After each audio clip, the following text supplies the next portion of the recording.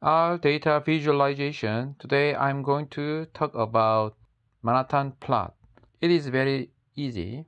There is one example data here, and it has very large data. And then you can click the next tab. You can see the Manhattan plot at the same time. And this plot has 5 colors: 1, 2, 3, 4, 5, and the same color here. There are 5 colors. If you increase to 6, 7 to 8, so you can choose 3 to 8, and you can change the color like this: accent or dark,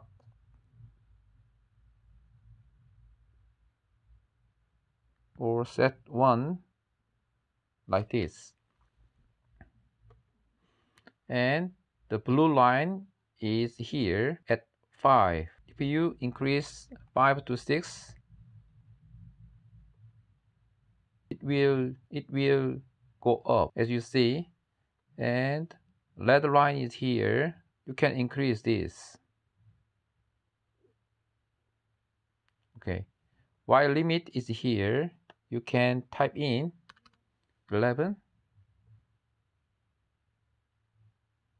as you want. And this is Manhattan plot, and this is QQ plot.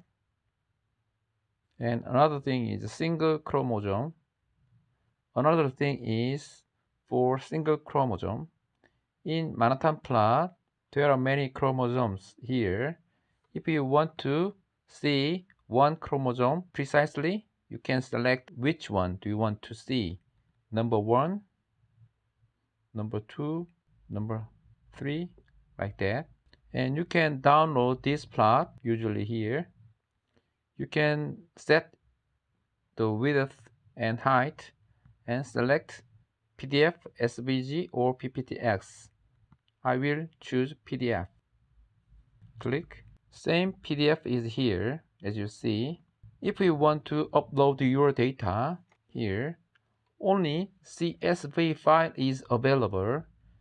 You can save your file in Excel as CSV. After that, you can select the file in your computer, and then you can get the plot as you want. Okay, everything is free. There is no limitation. I hope you will enjoy.